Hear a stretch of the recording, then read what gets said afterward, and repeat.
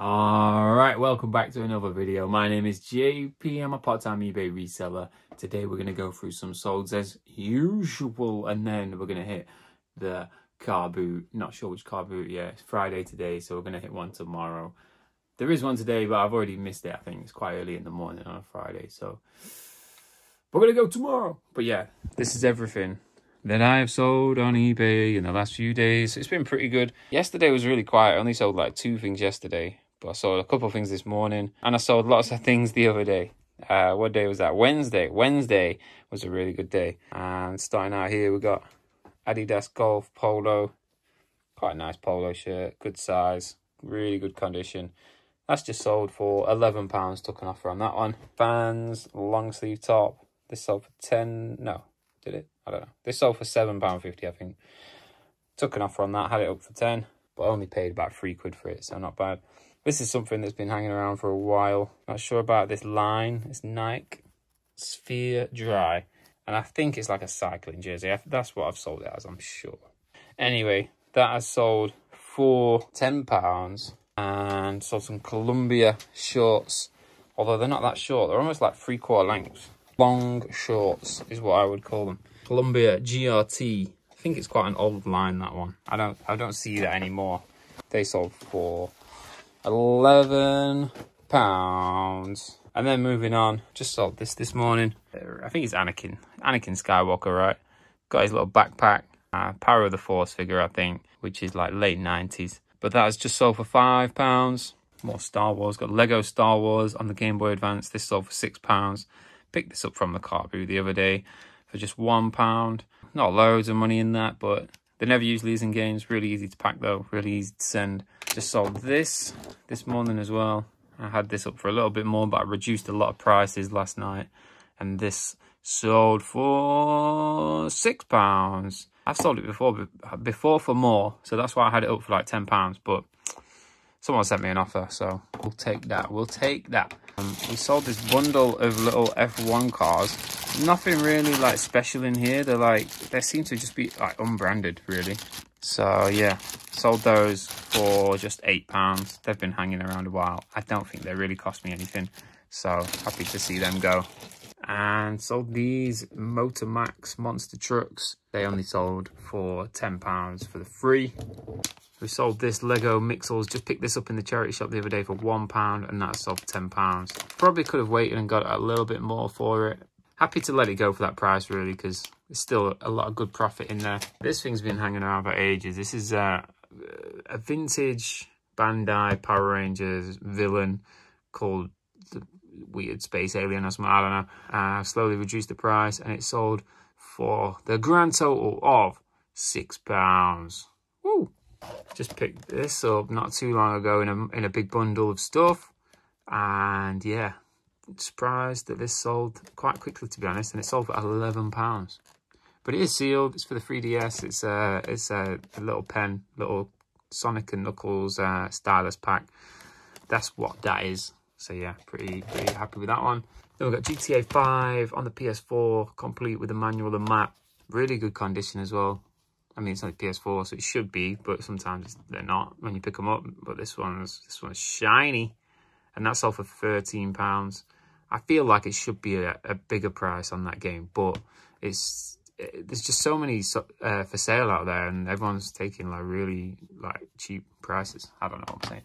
Anyway, the best sale of the day. Someone bought all 3 of these finally. I've had these for a while. They're just basically little Matchbox cars. You can see one of them's open there, but it has got the box, and then the rest of them really are sealed, I think.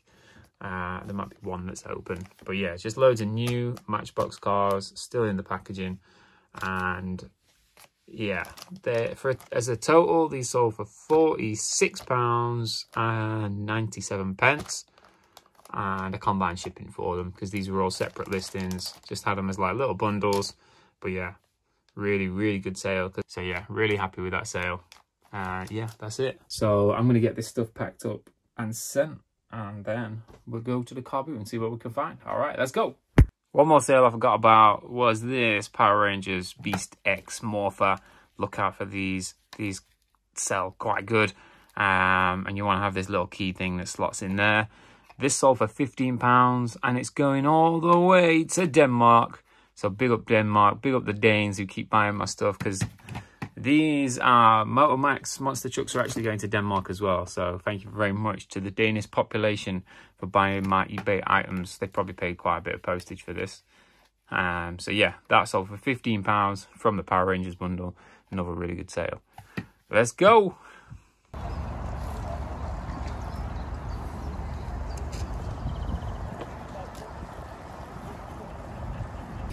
Chuck £8 on it. I've just got it. I need my rent. Oh, yeah.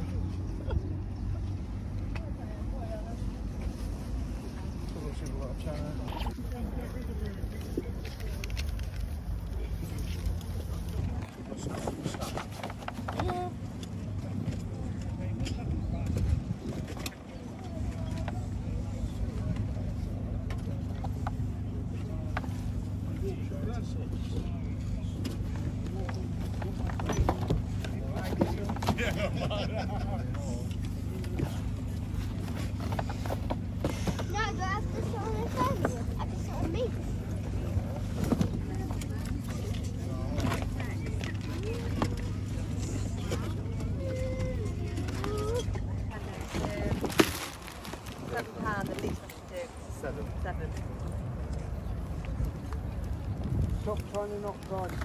Oh, Dave. That's vintage, that's really old, that is. No. They like Good, it. more. No, I forgot. Oh, it's 10 years. Yeah, no, but... So it's...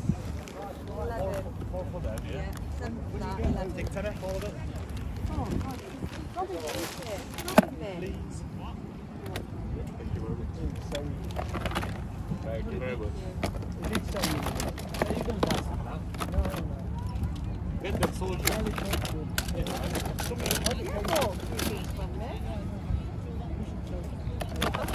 you very much.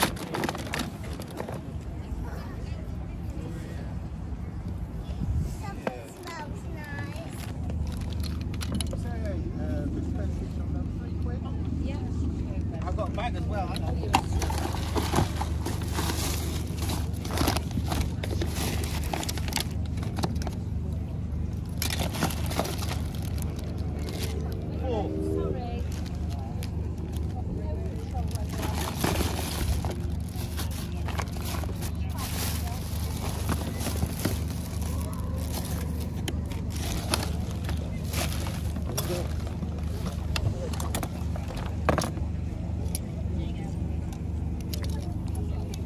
All right, we're back from the car boot, and it was all right. It was all right. There just wasn't a lot. The worst thing about it was paying £5 entry, and there just wasn't a lot there. There wasn't a lot there. There wasn't a lot of stalls. It was just, yeah, too many buyers, not enough stalls, not enough good stuff in the stalls. And if they did have good stuff, they wanted silly prices for them. So that's how it went. And this is everything that I bought apart from a few of these things. I definitely didn't buy this knife. Basically, I bought a few things and then spent the rest of my money on Pokemon cards because there wasn't really anything else. We will go through this, but I just want to show you this because this is absolutely ridiculous. Bought this guy. It's from Up. Apparently he is Anger. He was only 50p, but he's meant to be talking. Just trying to change the batteries because he wasn't, he was kind of doing the thing, but he needs new batteries. But this battery compartment is literally the hardest thing to get all the batteries in. I don't know what I'm doing. You put those two in, all good. And then you've got to get next one in, but you've got to push that spring down. And obviously it's hard to get anything in there. And anytime I try and prise it, it's just going to pop a battery out. So I'm just battling with this right now. I'm going to keep trying. That's why the knife's out. That's why the screwdriver's out and the pliers. But yeah, we're going to try and keep doing this. See if we can get this guy working. He's probably not even going to be worth it. But now I'm determined to get this guy chatting. All right. Oh, we did it. That was actually so difficult. I'm going to put this on before... before they fall out or something. Let's see if this guy's working. He seems to be working less than he did before he kind of started to make the noise. I don't know how you meant to do it. You meant to move his arm or something. That's what I did before, and he made some kind of noise, but it wasn't like the full thing.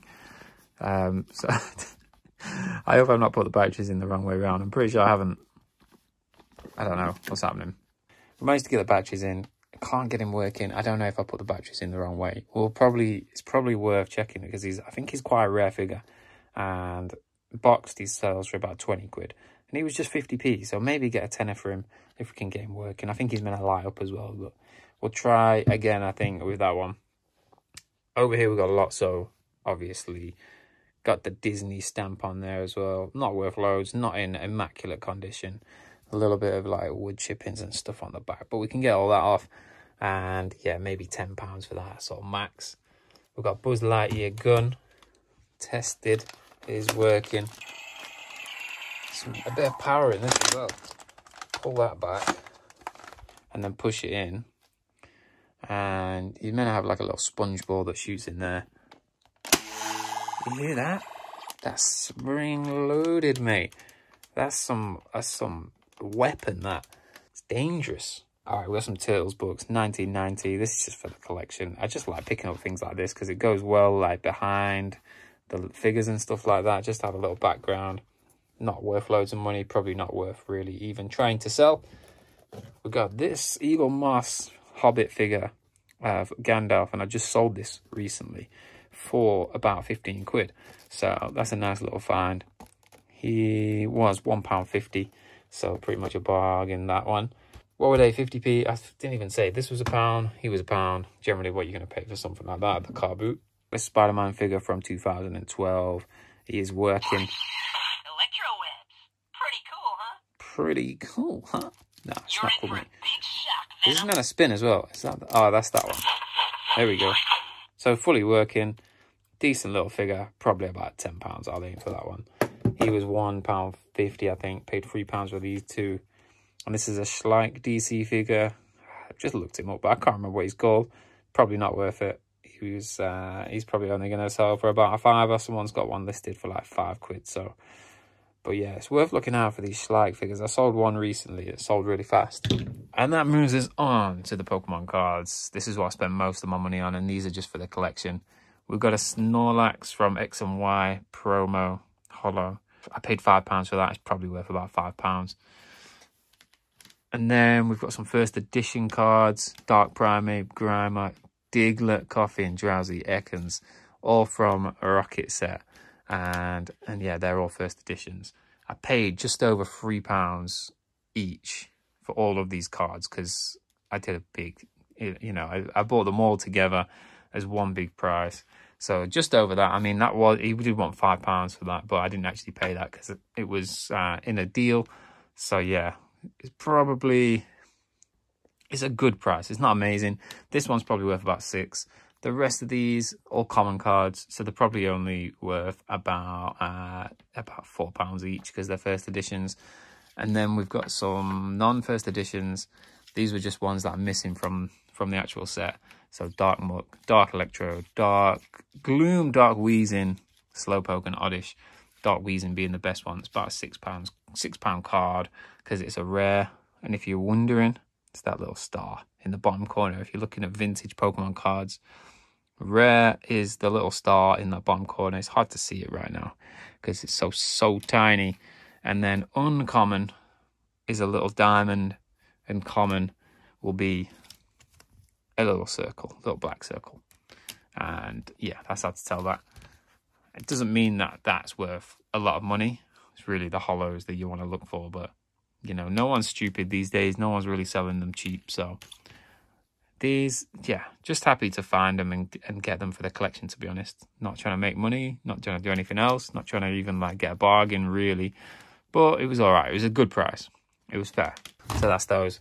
And then we got some clothes. So yeah, this lady, I've bought some stuff off quite a bit, and she just gives me a really good price. Like, I didn't even have to barter for these. These were up for £5 because she prices everything. Nike Golf shorts in really good condition. even though they're white. They look brand new, so I might even sell these as new. I don't think these have ever been worn, really. And yeah, they were up for £5, and she just said, you can have them for £3, because I buy quite a few things off her.